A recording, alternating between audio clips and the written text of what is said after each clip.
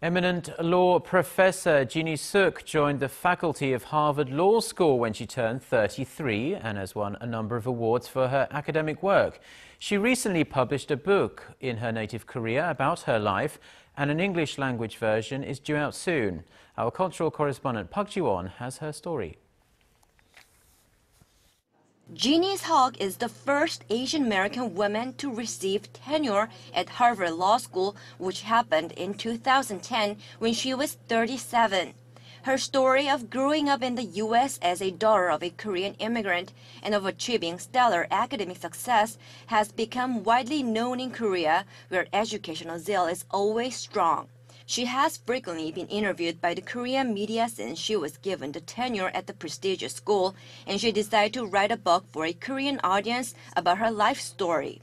To commemorate the book's release, Professor Suk visited Korea and had a busy schedule, including a book reading at a university. Over 1,000 students and parents interested gathered in the lecture hall.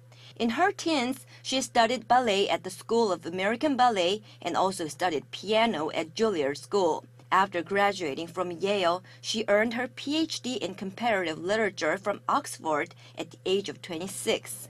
She said her studies in the arts tremendously affected her. Legacy of my training in ballet and in music is the understanding of how much it takes, how much effort, commitment, dedication, and time it takes to do something well.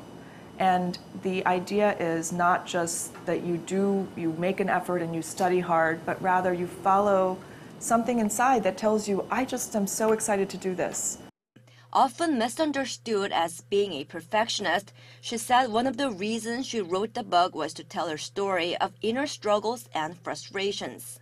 When one becomes an adult, one lets go of aspirations to being perfect, because I think that is one of the things that young people feel, this pressure to be perfect. And I wanted to tell my story as a way of showing that perfection should not be the goal. To those young people who want to get advice from her, she says one should be true to oneself.